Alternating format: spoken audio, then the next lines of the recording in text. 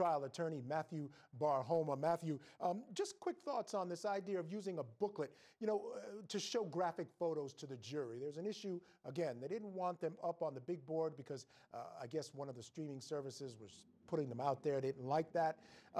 There's always a concern about these types of photos. You don't want them in front of the jury too much, but you certainly want them to see them, important part, the prosecution's case. What do you think about this idea of creating these booklets that they can leaf through to see these photos? I think that it must have been assessed that this was, excuse me, the most reasonable way to proceed, but it's very prejudicial towards the defendant. And the reason is, the jury members could sit there, observe it, and really take it in. I was just thinking, when we were just reporting on it, they're flipping back. Oh, they're just taking in all kinds of information about this. That is much more than the momentary instance they get it up in court, when it's up and we're talking about it and then it's down. So certainly, definitely resonates a little bit more with the jury, and good for the prosecution for being able to get away with this. But that could be an appealable issue, can it not, Matthew, in terms of, and I know you deal with appeals a lot, because you don't want it to be so readily accessible to the jury for them to be able to, as you said, flip through these photos as many times as they want. That to me suggests perhaps it's overly prejudicial. That's been an issue raised by the defense, just the sheer volume of the photos and graphic photos in this case. Yeah, that's exactly why I'm thinking about the level of possible prejudice to this defendant.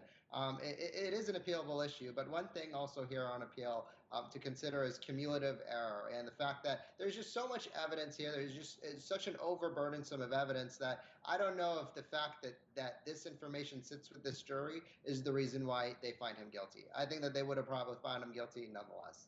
Yeah, I mean, the evidence at this point. When they do.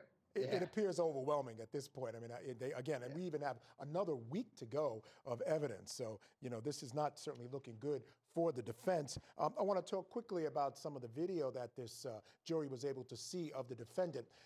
He spoke words, and I think they were clearly has shown already by this prosecution that he was lying to police, lied to just about everyone throughout, not even just about this murder, going back even further before he decided to do what he did or allegedly do what he did.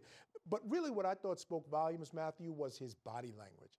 Once the police told him, look, we know what happened here. He didn't come out and admit to anything, but I think his body language spoke volumes. Absolutely. His reaction to a lot of these things speaks volumes, and it's very transparent. You can see it just by looking at him. I think it's because he feels like it's a web of lies. It's not just one lie. It's a number of them. And so that really could add up could really be altering his psyche as he's answering these questions. Yeah, exactly. And I think, what I saw was that just the weight of the entire thing came down on him. It almost seemed like a sigh of relief. Oftentimes when these murderers finally get caught, sometimes it's a relief to them because it's just so much to carry with you. But, we'll have to wait and see how all that plays out. All right, Matthew, stand by. We're going to take a break right now. Coming up next, we're going to take a closer look at the key moments from that interrogation room of Chandler Halderson. Watching Court TV, your front row seat to justice.